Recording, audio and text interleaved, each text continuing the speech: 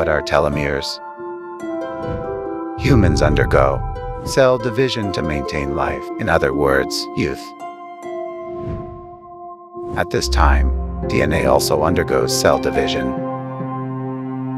And telomeres are what protects the ends of DNA strands so that they are not damaged. Telomeres become shorter and shorter as they undergo cell division. When they reach the limit, cell division stops, and this causes rapid aging. Therefore, the length of telomeres is a key factor in aging.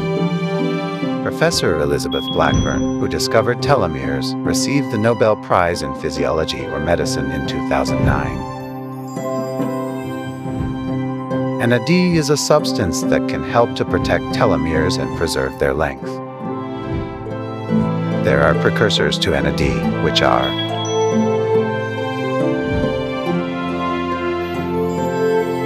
NR, NMN, and niacin, also known as vitamin B3, which activate NAD. Being able to consume or topically apply NR, NMN, and niacin results in increased NAD, and increased NAD results in protecting the key to aging, the length of telomeres.